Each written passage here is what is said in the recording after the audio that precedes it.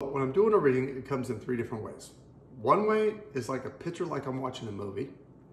And if you can imagine that, imagine going to the movies with me and I'm saying, I'm gonna get the popcorn and the soda and you go sit in the seat. I missed 20 minutes of the movie, so I sit down. Now that I sit there, word for word verbatim, you have to repeat the 20 minutes that I missed. As you're repeating the 20 minutes that I missed, you're also paying attention to how the movie's playing along and you're not missing a beat. And someone says to you, hold that thought for 15 minutes. Yeah, right. No, I'm sorry. I'm going to speak over you. I'm going to get it out as soon as I can get it out. Why? Because I'll forget something or I might say something wrong.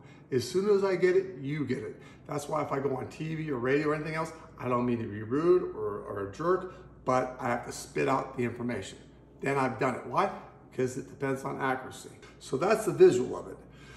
Then the other part of it is just my spirit guide telling me what's going on. I have a spirit guide by the name of Charlie, and I get a lot of information from Charlie. And if Charlie's telling me something, I got to repeat it as like the messenger. So he's saying and, I'm saying and. He's saying the, I'm saying the. It's not formulating even enough in my mind to even make a sentence. But being at my practice as long as I am, I take the leap of faith and put it in God's hands and believe that it's going to make sense to the person.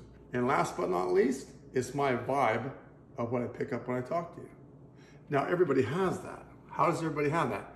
Have any of you ever walked into a room and there's a couple in that room? Now, you didn't hear a peep, but you know that they're fighting? And you say, oh, sorry, excuse me.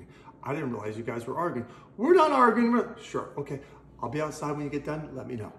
Everybody has that.